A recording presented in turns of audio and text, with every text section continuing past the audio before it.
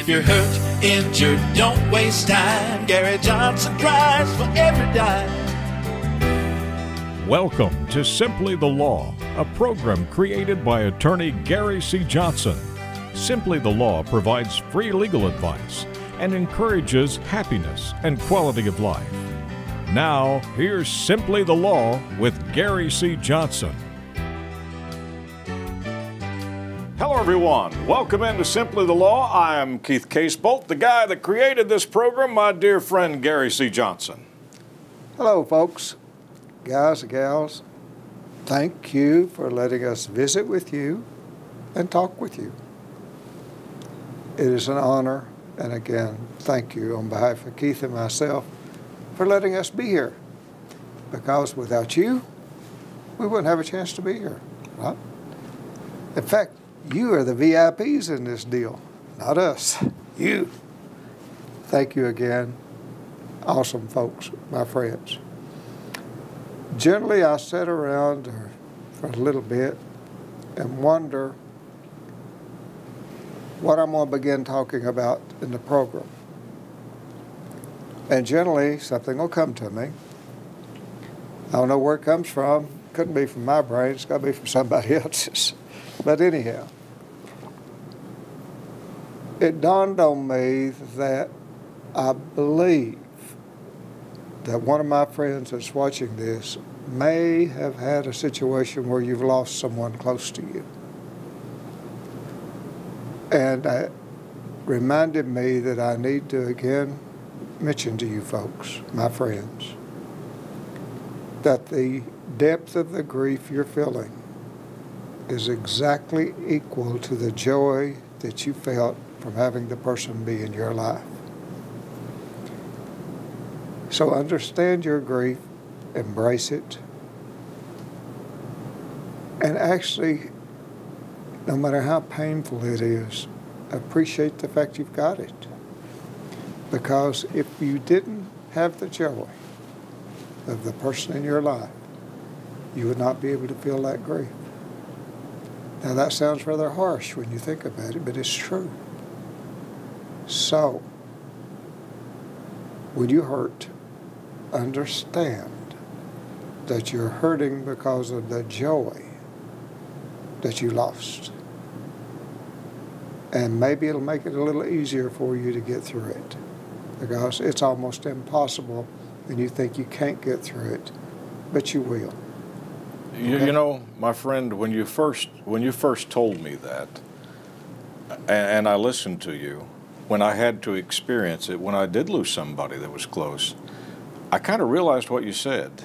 It doesn't necessarily make it easier, but it makes you understand that it's okay to cry. It's okay to grieve. It's okay to hurt, because all of that means this person made you smile. They were a big part of your life. They brought joy to you. So I kind of put it into tears of happiness. Like I say, it's tough. There's no question about it. But keep that in mind. You're weeping for what you've lost, the joy. And it's okay to weep. And it's okay to hurt. Because the loss is so horrible and tremendous. Now, I don't know why I felt like I needed to start this program talking about that. Maybe the good Lord intervenes. I don't know. But something told me that one of my friends has just lost someone, and that they're going through this. So I started with it. Now, on a lighter note, any of you been fighting or criticizing, condemning, and complaining, or any of that stuff I keep telling you not to do?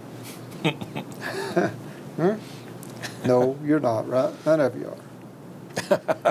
Especially Keith. You can tell by listening to him live that he's not done any of that. You know, it's amazing that I probably know this lesson better than anybody, because I've been with you so long, and yet you catch yourself. And you've said that's the first step. When you catch yourself, at least you're acknowledging it. Mm-hmm. But you catch yourself being critical or condemning or complaining.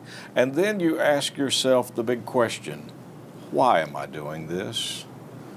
Why am I making myself miserable by doing these three things? You have to remind yourself. Like I say, my friends, if you understand when you're doing it, you're probably out in front of about 90% of the people. If you just understand you're doing it. Because first, when you start understanding you're doing it, then you can start moving forward to change and try to keep from doing it. These lessons are not easy. Gary, one of the biggest things that on this criticizing, condemning, and complaining, and that you've pointed out, if there's anything I can't stand now, is I can't stand to see somebody doing it to somebody that is performing a service. And you have taken the time to point out that people that are waiting your table, that are at the cash register, anybody that does a criticism or condemning or complaining there, shame on you, because that's a place it cannot be tolerated. Well, when you get right down to it, Keith is right, but there's no real place that you should tolerate it inside of you. You need to work with you. You can't prevent what other people are doing, but you can make yourself a better person by simply not doing those things, trying to be impeccable with the word. If someone starts trying to gossip about someone, don't join in. Really hard not to do, because I mean, everybody loves a little gossip, right? But you will find yourself changing. And you'll find yourself actually being someone that people love to see coming. That people will smile and they'll light up when they see you coming, instead of saying, oh no, how do we get away from this guy or this gal? Won't happen. Because you will have evolved into a truly, truly decent person, which you are.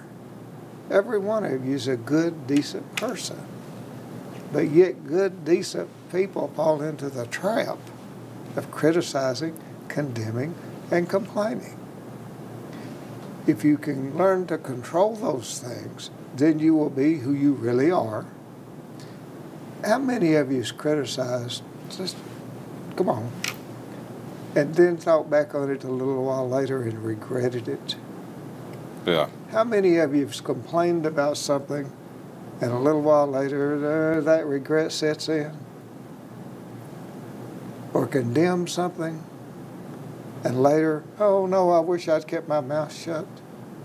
What I'm saying to you is try to learn to not participate in those things that later you're going to regret, that's going to make you feel bad. Because nothing constructive can ever come from criticizing, condemning, or complaining. You know, it is nothing but negativity. Gary, the other thing is, for any of us who have been criticized, and I think we all have, we know how that stings. I mean, to be criticized, it hurts. It hurts deep. So if it hurts us, why would we ever want to do that to another human being? We do it mindlessly. We don't think. We put the old mouth in gear before we put the brain in gear, and that's a disaster every single time. So, my friends, this week, you're going to concentrate on putting the brain in gear before you put the mouth, before you let the clutch out on the mouth, okay? You'll hold that clutch in for a little while before you let it out. Oh, that's going to be tough to do, my friend, because let me tell you something. Those lips, they love to part, and it's like the words fly out before you can grab them and pull them back in. I talk a lot to my son, GC, about these things. And he was telling me about an instance. He said, Dad, I believe I might have messed up. I said, well, what do you mean? He said, well, I was giving this advice to somebody the other day. Oh. And about halfway through it, I realized they hadn't asked for my advice. And the more I talked, the matter they were getting because I was giving them some advice that they had not asked for. And I realized, he said to me, that all I was doing was trying to show them how much smarter I was than they were, and that I was actually criticizing them and pretending I was giving them advice. And he said, I tried to fix it, and I caught it. So what I'm saying to you folks is, be aware. Unsolicited advice. When you start giving unsolicited advice, that is nothing but criticism in camouflage. I'll say it again. Unsolicited advice is criticism in camouflage. Don't do it. If you can make yourself not do it. But you know, that's the trickiest one of all. Of all the things that you're teaching us, that could be the hardest because we think we're helping. We convince ourselves. Oh, I'm being a good friend. This is my pal. I've got to give him this advice. Or this is my coworker. I need to tell them, if it were me, here's what I would do. How many times, my friends, have you warned somebody about this person they were dating and then looked around and they married them? Now, neither one of them will speak to you. Huh? Think about it. Now, you know I'm laughing because I know all of our friends at home are laughing because we have said, I'd never go out with her, or I wouldn't marry him, and then they end up together and there's kind of egg on your face because you're thinking, now what do I do? If you put the old brain in gear and kept your mouth shut, understanding that people are going to live their lives their way. They're not going to live their lives your way. The only person that can live your life your way is you. With that comes the responsibility to make yourself happy. And then if you make yourself happy, maybe you can nudge somebody else along a little bit. And that's the best you can hope for. Let's take a break. We'll come right back. Boy, wasn't that a great point to end this first segment on? If we can work on ourselves and we can get to the point where we're happy, then maybe we can start trying to help someone else. Stay with us. This is Simply the Law with Gary C. Johnson, and we'll be back right after this. In 2015, a company called Juul Labs launched a marketing campaign to target smokers, non-smokers, and your children. The Juul e-cigarette was supposed to be a replacement for tobacco and be safe. Instead, it has become an epidemic, even causing death. Juul created a sleek, high-tech way of delivering the highest dosage of nicotine possible. And who owns Juul? Big Tobacco. To find out your rights, go to GaryCJohnson.com or call Pound Hurt.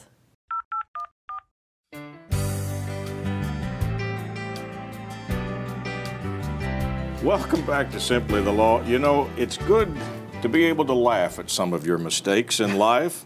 And I want everybody to know the lessons that Gary is teaching. If we can just work on them a little bit, Gary, it's all about bringing more happiness to your life. If you can figure out how to do what I'm talking about, you will be happy. That's simple. Because there'll be no reason for you not to, because you'll stay out of trouble. If you don't do what I'm talking about, you'll probably stay in trouble, and you might have a little misery in your life. Let's go to the computer. I got some stuff I want to talk to my friends about. There's our number if any of you need to call us. You can also dial Pound Hurt on your cell phone. We're in Lexington. If you need to get hurt or someone down there that way needs somebody to help them out, we've got an office there in Lexington. You can go to GaryCJohnson.com. In general, please, my friends, make sure you have your underinsurance. Okay? Underinsurance. Now,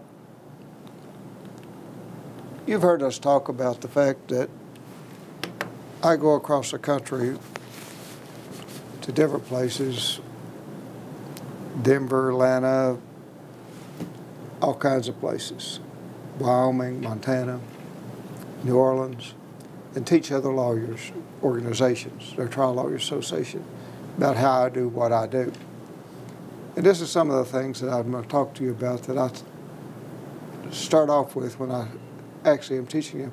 I say to them, Every act of negligence is a result of a choice to violate a safety rule. There's no such thing as it's just an accident. If there's no safety rule violated, there will be no collision, no wreck, whatever. Gary, I had someone ask me about this the other day. We had talked about it on the radio. Is there ever an accident? I mean, if you're struck by lightning, is that an accident? That's an act of God. Okay. Still not an accident. No. So there is no such thing as an accident. I don't even think they use the word accident in England at all, because it's not an accident. It wouldn't have happened unless someone did something they shouldn't have done. So it's almost like tracing it backwards. Why did this event take place? And that's what you do because it's not an accident. Yeah. Okay. Back to the computer.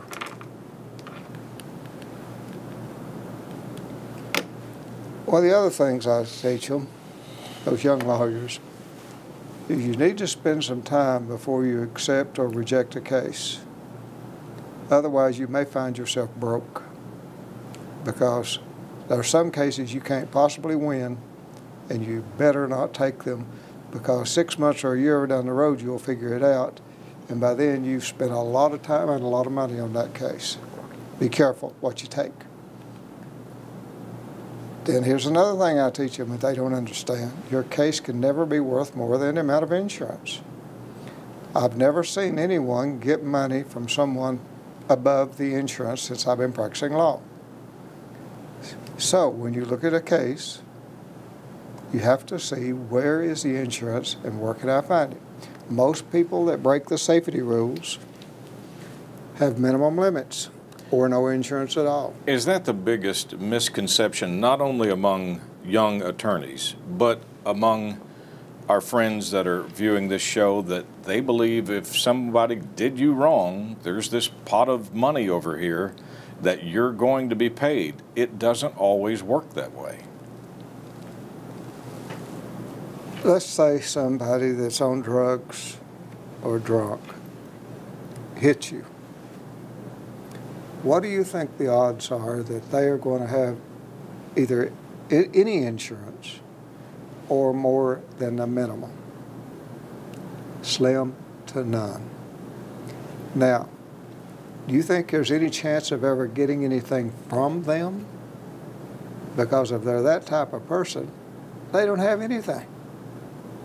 And I'll guarantee they wouldn't have a home, probably don't work, nothing, zero. Therefore, you're going to be limited in your recovery to the amount of insurance. That's why every single program, my friends, I preach to you, buy underinsurance on your own insurance policy, because that gives you another layer of insurance that you can tap to help you out to get by. One emergency room visit will probably take up the no fault and the liability insurance. So, and I teach these lawyers, I say, look, your case is never going to be worth more than the insurance. Your job is to make sure you find every dime of insurance that's out there. Dig, dig, dig, find out who they're living with, where they're living, what insurance policies they've got. Could they be listed on their parents' policy? Find everything you can find. Then you will know, or have some idea of what the case is worth. Until then, you won't know. Let's take another break and we'll come right back. Important information, especially that comes back to the underinsurance that Gary started the program with. Stay with us. Gary C. Johnson, right after this break. Hello, I'm Keith Casebold of Casebold Marketing. Television advertising, or any advertising, can be intimidating. Where do you advertise? What message do you get across to the people? And how much budget do you really need to spend? Well, that's what I do. I'll help you find the right media for your demographic. Then we'll work on your identification and unique selling points so you can get more customers. And we'll get a budget that'll get you a return on your investment. Call me at 606-218-1198. Let's get started right now.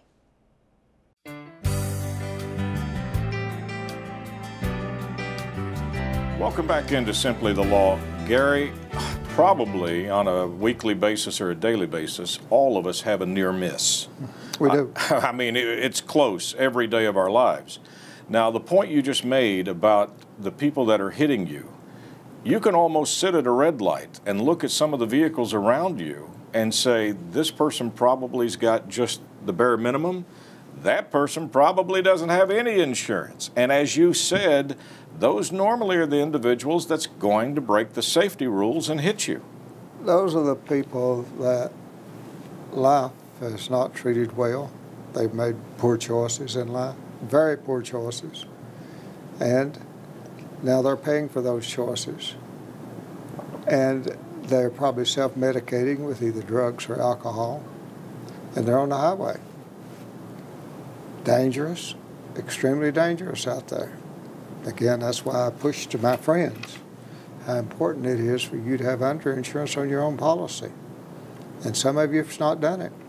Like I say, I told you last week about one that hadn't. Yeah. Do it. Because you can end up totally bankrupt and destitute by being in a wreck that some person runs over you through no fault of your own. Gary, I want to ask you another question too, because you had talked on the radio about teaching these attorneys, and I had an individual ask me, well, wait a minute, attorneys all went to law school. The things that you're teaching are not in the law books. The method of judo law that you've developed, that's not in the law book. These are things that you have developed, and that's why you've been invited across the United States to teach your method. Well, you have to know some law in law school. You have to know the letter of the law in order to pass the bar. How do you put it in practice? How do you use it? How do you deal with it? What things are going to be coming at you that you would never expect? That is where experience comes in. And it's tough, it's hard. And you've got really, insurance companies don't hire any dumb lawyers. Insurance companies only hire the best lawyers, right?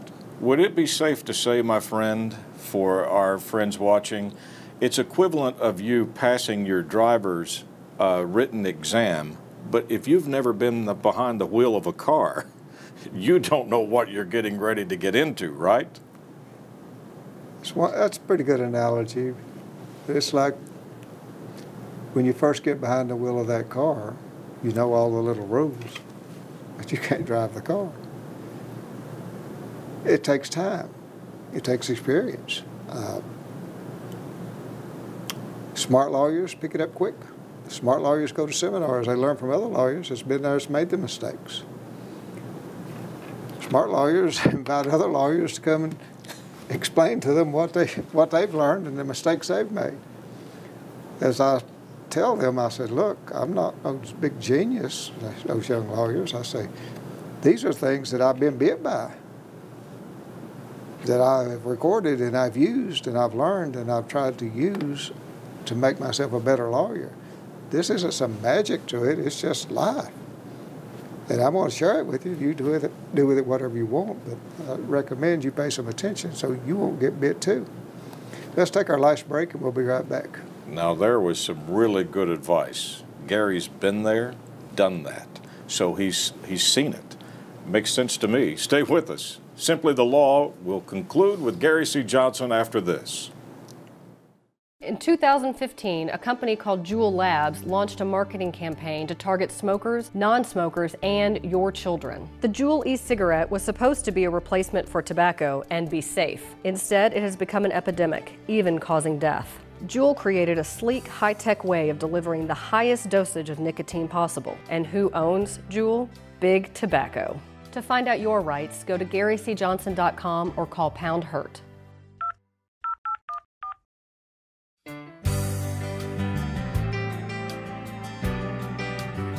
Welcome back into Simply the Law.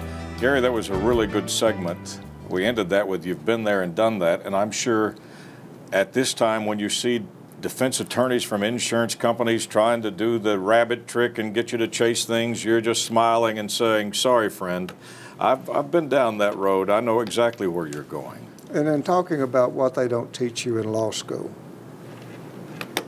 is someone comes to see a lawyer, and this is what I teach these lawyers today, and they've been hurt, and you're saying, okay, I'll represent you. Well, what do you do to make sure you can represent them? Let me just give you an example of one of the things I'm talking about. Let's go back to the computer. I tell them, I say, the first thing you have to do if you're going to represent someone and do your job is you have to request every single medical record that this client has ever had. Not just for this wreck, but all their medical records. You got to get them to give you releases. You got to find out, you got to ask them what doctors they've been to. Some of them won't remember all their doctors. You've got to get the first batch of medical records, look through them and see if other doctors are mentioned in those medical records so you can request their medical records. It's really a lot of work, but that's the first thing a lawyer has to do if they're going to represent their client. You have to know what the medical records are. You have no choice. It's not an option. And I say, then you request all medical records that are referenced in the medical records because the client couldn't remember. And then you request all prescription records from every possible pharmacy your client could have used, period. You send a blanket request out. Then you've gathered some information that may be of some benefit to you and will be of some benefit to you to keep you from getting caught in the defense traps that they're going to set based on the medical records that they are going to get. Well, the first things the defense will do in a case is they will send you a request to have your client sign a release to allow them to get their medical records. Now, I've had attorneys say, okay, I'm going to have the defense get the medical records and then I'll get a copy of them. Oh, no. Oh, no. Big mistake. And if any lawyers are watching it, that's a big mistake because the defense may inadvertently not send you a critical medical record that you need. Oh, I would never do it on purpose, naturally. In other words, don't put the work you're supposed to be doing off on somebody else. Do it yourself. Then you will know what you're doing. And this is what I teach these people. And I'm going to talk to you some more next week on what I teach these lawyers. My friend, no wonder you're in demand across the United States teaching. I mean, what you just pointed out was pure gold, and I'm sure a lot of people didn't know that. Thank you, my friend. Thank you. On behalf of Gary C. Johnson, I'm Keith Casebolt, and I want to thank you so much for taking this time to tune into the program. As always, Gary and I look forward to seeing you again next week, right here at this same time.